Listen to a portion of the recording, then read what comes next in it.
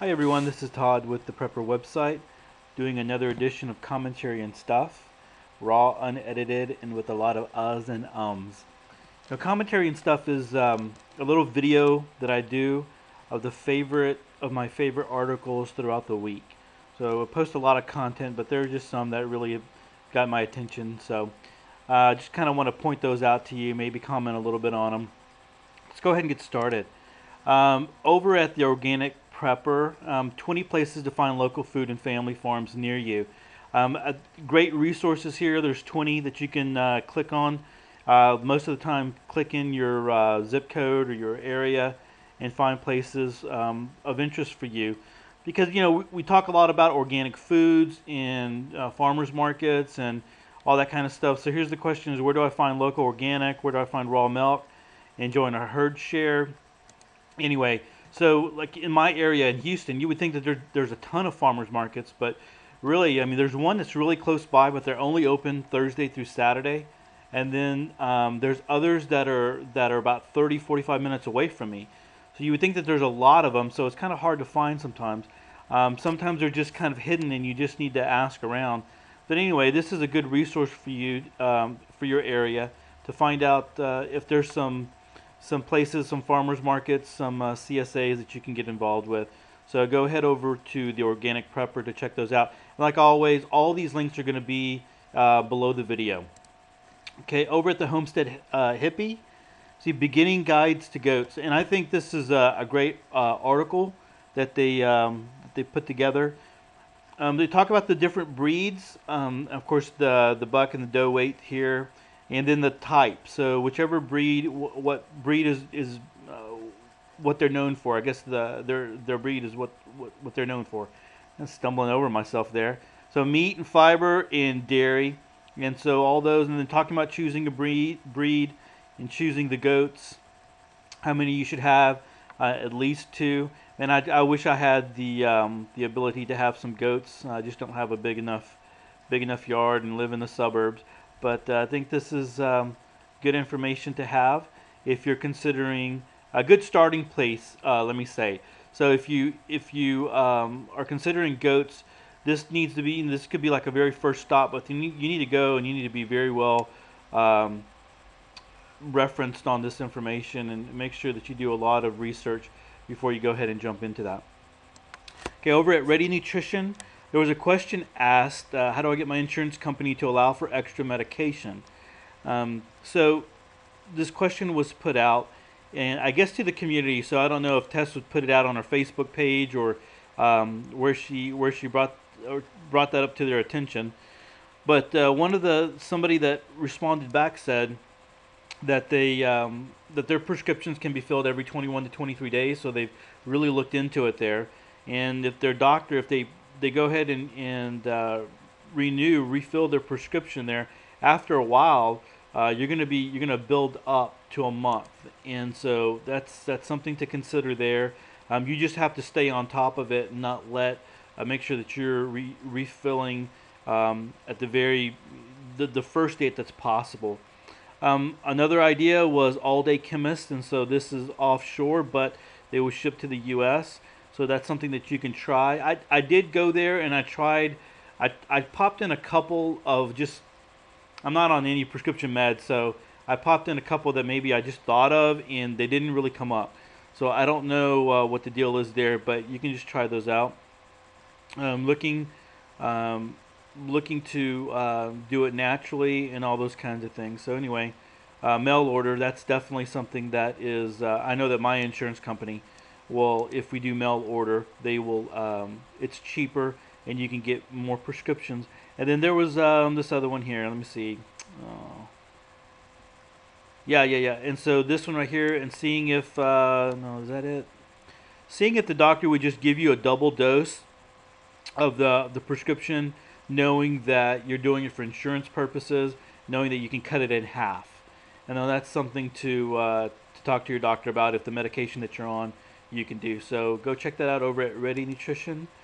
Uh, Gonoflaglins, I guess I hope I said that right. Sore throat tonic. With talking from going from one healthcare story to the other, I think with the cost of healthcare, and I know that mine's gone up tremendously.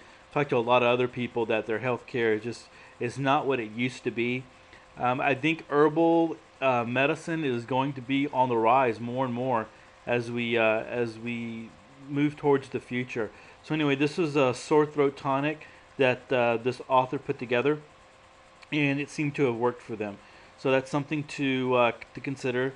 Cayenne pepper, turmeric, raw apple cider, raw honey, fresh ginger, water. So that's something that a lot of us have at home that we can kind of put together and help for sore throats because sore throats suck. All right, so Michael Snyder over at The Truth, and we know Michael Snyder from the Economic Collapse, but he's got a couple of other websites, and this one is very interesting and got some play on, I think, on SHTF Plan as well. So not too long ago, there was 19. I'm sorry, yeah. So in 19 minutes, 17 transformers were destroyed, and not completely blown up, but at least to where they wouldn't work. And so snipers were out, and it looked like a real. I mean, from looking at the story, from reading the story, they knew what they were doing. They had scoped it out. They were ready to go. They knew their targets. 19 minutes, they damaged transformers to the point where they had to shut down. Now the thing is that, and this was in California. I'm sorry, no one really heard about this. I mean, it's come out in different places. The chairman of the Federal Energy Regulatory Commission. This is the most significant incident of domestic terrorism involving the grid that has ever occurred. And so we really haven't heard too much about this. I mean, we've got some people talking about it, but it's pretty significant. And this type of stuff is going to be on the rise. So Michael Snyder's asking, what if this was um, terrorist who wanted to do a nuclear power station, and they were able to do that and to cause problems there. So anyway, that's something that we're going to be living with more and more, just terrorism and affecting the grid. So how can you, I guess, getting those preps prepared to where if you're dependent on electricity to cook, having some form of being able to cook with propane or some other ways outside on just using charcoal, wood, whatever you can do, but thinking about those kinds of things so that if something like this was to happen, you're prepared. Over at the American Preppers Network, there was an article on wild edibles, and I think this is just good. Start getting started with wild edibles. And in the story, in this article, this person started getting interested in it. They went out, tried to learn a little bit of what they have around their house.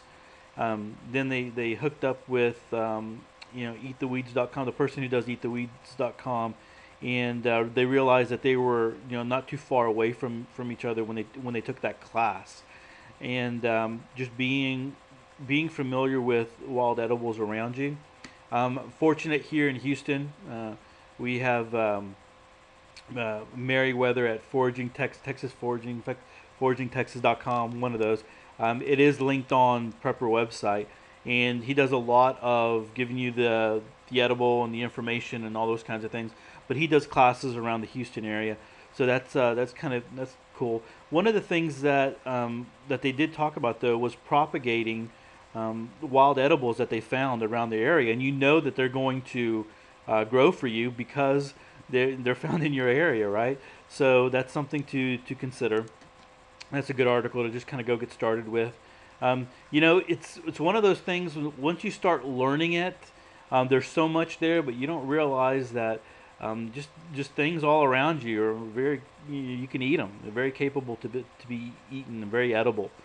So anyway, moving along, raising chicks over at Old World Garden Farms, raising chicks to become chickens. I think this is good because we do a lot of articles, read a lot of articles on chickens and backyard chickens and getting the coops together and all that kind of stuff. But as far as bringing them home and getting them moving from where they are to, or taking care of them to where they're able to move to the backyard or move to the coop. that's something to consider. And so there's something here. Um, I'm sorry, information here that you can read and to start out with to get you started. So that's something you need to go check out. Survival at home, cheap and easy garden tips. Love garden tips. Of course, coffee grounds. Um, this is one of the things that if you found a tomato that you really liked at a farmer's market, you could. He's saying here you can plant the whole entire tomato, but you can save some seeds and go from there and try to get those going. And then so you have all kinds of stuff, copper tape around the bottom to keep slugs off of your off any pot or border at ground level to keep snails away. Make sure that you're cleaning your garden tools um, between cuttings so that you're not taking disease from one plant to the other. Let me see here. When you steam or boil produce from your vegetable garden, don't throw away the water. It is filled with nutrients that can feed growing plants. That's good. Using a soaker hose. A lot of good stuff over here. So go check out Survival at Home. Survival blog: 9 ways to be more self-sufficient. And even if you live in the city, and I think this is just a good head start to get thinking about self-sufficiency. It's one of those things that tends to snowball, and so as you start moving towards it, you start seeing in one way how easy it is, but on another, how important it is. So stuff like investing in a water filter. I mean that should be like multiple redundancies right there, not just one water filter. There should be many ways that you can filter water and store water. Emergency medical kit, very important. If you don't want to build one on your own, you don't want to take the time to do that, go over to Doom and Bloom and buy one of theirs. We've got some great stuff over there. Keeping a few hens. I think there is someone that I know that I work with that started keeping chickens, and it's becoming a thing. If you have the room, a lot of people are doing it just for the health reasons of growing your own chickens. And the thing about chicken or growing your own egg, not even growing them, having your own eggs, but the fact that there's so much of the chicken, almost everything, is usable for something. So that's important. Growing your own vegetables, even if you're in an apartment, and doing it in a little pot, just to kind of get you going there. Learning to can, standalone freezer, baking bread, firearms, homeschooling your children. I mean, you can do that definitely if you're in the city. So something to go check out. I briefly talked about this one over at Survival Sherpa last week. I had it ready to go, but I hadn't posted it yet. So a waterproofing hack that guarantees fire, and so using jute twine and wax, and he goes through the process of doing it. And Todd over there at Survival Sherpa, and so I go check it out, and I think that's a great thing to do, great item to have. Over at my other site, Ed That Matters, I did have a guest post, and let me see, it's by Adam, and this was one of this actually got a lot of play. Is night vision considerations for preppers, and got a lot of play because he goes into not just saying you need night vision and going in blah blah blah, but talking about different technologies and giving pros and cons for each one of them. So this got a lot of play and some comments. So if you're interested in night vision, that's definitely a force multiplier. Go check that out just to kind of get your feet wet, and then you can kind of bounce from there off to um, a bunch of other articles and websites for information. All right, I'm going to end it off with this one. Rambo Mo over at Prepared for That. Low cost survival hygiene, making lye soap from fat and wood ash. I haven't read an article on making a soap from wood ash, lye and fat in a long time. And so basically he breaks it down for you, talking about how caustic lye is, and how dangerous it is to mess with. So you got to be careful with that. But he breaks it down. The only thing that I wish we would have here There may be some pictures, but I mean, it is broken down very well. So from start to finish, if you're interested in making your own soap, you've got it right here. So this is one. This is definitely a keeper. Even I'm hitting Rambo Mo up for getting this into the preparedness review for the fall 2014 edition. All right, guys, that's me rambling a whole lot and even not even able to get everything out that I wanted to, stumbling over my words. But hopefully, I can shed some light on some good articles that are out there for you, or hopefully that you didn't miss. And they'll be in the video, and you can link to them below. If you want to make sure that you get you don't miss an article, you can subscribe to the newsletter, and it's going to be down here. If you click on this link right here, it'll open up, and you can fill this out, and you will get the Prepper website newsletter every morning in your email. And the great thing about it is that it links directly to the sites, or to the articles. So when you click on the newsletter, if you click on a certain link that you're interested in, it'll take you directly to that website. You won't come to Prepper website first and then go there. So you know it's just another resource for you out there, and so that's something to consider.